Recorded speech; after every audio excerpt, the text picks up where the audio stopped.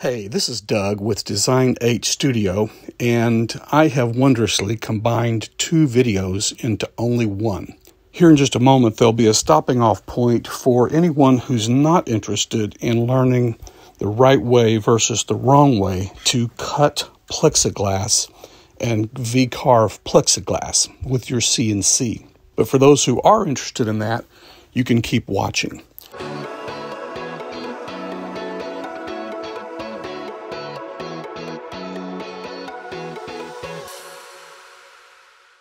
In my last video, there's a moment where if you freeze the frame, you can see both of my logo signs that are in my workshop in the same frame. The one on the right was done last, most recent, and it has light diffuser plexiglass on both the front and reverse logos.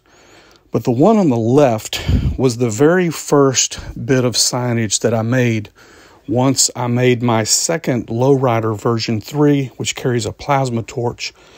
The very first bit of metal cutting that I did with my new plasma rig was to make this Design H Studio wall art, which involves a combination of both 3D printing, woodworking, and metalworking, as well as electronics to do the wiring and mounting of the LEDs.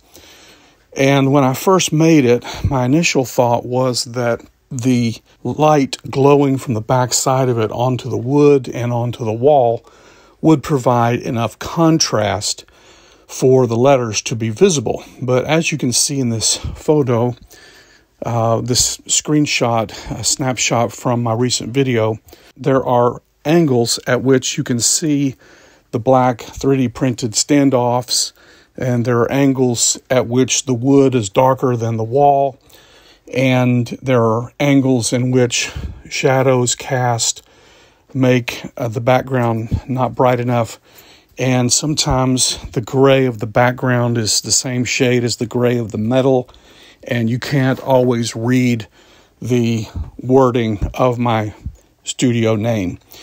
So for the longest time now, I've been meaning to put some white plexiglass light diffuser into it like I did on the other one. Now, because of my sign making experience and jobs that I've done, I was in possession of a roll of white semi-transparent film that, when applied to clear plexiglass, will turn that clear plexiglass into semi-translucent white light diffuser plexiglass. But it's a little frustrating to work with. You can get wrinkles when you're applying it. You can get bubbles in it, and it can get scratched. And when it gets scratched, it's not semi-transparent anymore. The scratch can be a transparent area. So it's kind of a bit of a pain. So I'll leave a link in the description to a 2-foot by 4-foot sheet of 1/8 inch thick white plexiglass semi-translucent light diffuser that I purchased so that I wouldn't have to bother with peeling off that film and applying it. And I wanted to create a clear plexiglass light diffusing panel out of 1/4 inch thick plexiglass that would be positioned right over the LEDs and would have, with V-carving channels in it, would be able to have angles that would catch the light that was passing through that clear plexiglass and diffuse it onto another layer, a semi-transparent white layer of plexiglass. And thus I would be able to have the light still communicated effectively, even though I basically had to make the light do a 90-degree turn, do a right angle turn to go from the top out the front or from the sides or the bottom out the front. And so that led to my need to do some V-carving into 1/4 inch thick plexiglass. And I previously had done some research and figured out the right speeds and feeds needed for cutting plexiglass. But wouldn't you know it, when I set up to do the job, I picked the wrong tool profile and didn't get the speeds and feeds right. And I must have been drowsy or not alert enough. And so I tried to counteract it by simply slowing down the speed of the router. But here is the takeaway. When you're cutting plexiglass, you need to keep the tip, your router bit, cool, relatively cool, and you need to keep the plexiglass cool. And the rule of thumb is this: when you're cutting it, you need to see chips, small chips or medium-sized chips flying off of that plexiglass. When you don't see chips flying, then the plexiglass that is being cut is not being excavated from the job. It is turning into a molten semi-liquid state, and it is gumming up around your bit. Ask me how I know. And so for this first cut, I actually had these molten bits of plexiglass getting flung off of the bit. It would build up like a donut around the bit, and then the centripetal force, is it centripetal or centrifugal? I never can remember. Anyway, the angular momentum force was flinging these molten bits of plexiglass off of the bit. And in one case, I found a huge coronal mass ejection chunk of plexiglass about 16 feet away from where the cutting was taking place, just had been flown through the room, over furniture, and was laying on the floor quite a distance away from the CNC machine. And so I was able to eventually, with misting with alcohol, I was able to keep the plexiglass cool enough and keep the bit cool enough to finally get the V carving done on the clear plexiglass.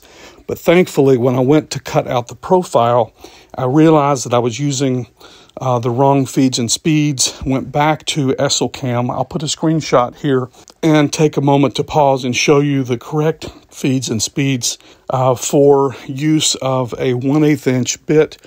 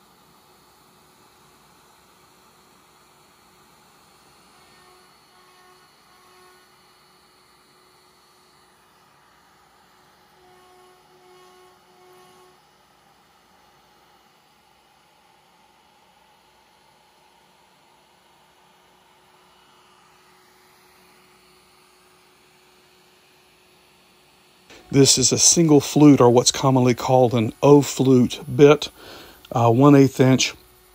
And these speeds and feeds do work well, and they produce small chips that are being evacuated quickly and are not have not been heated up to a molten state.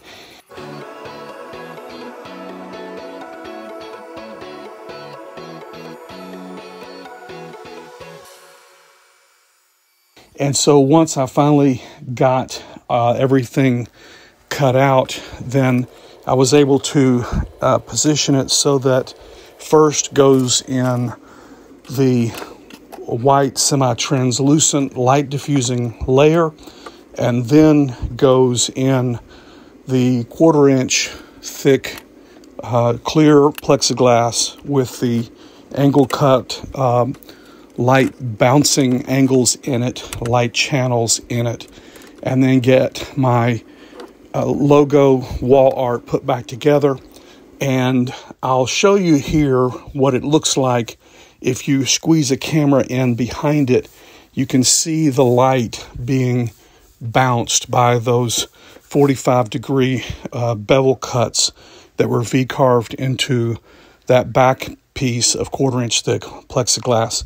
And then you can see here what it looks like from the front. And so this was just one of those things. Every video I made, this logo was showing up and was not particularly readable.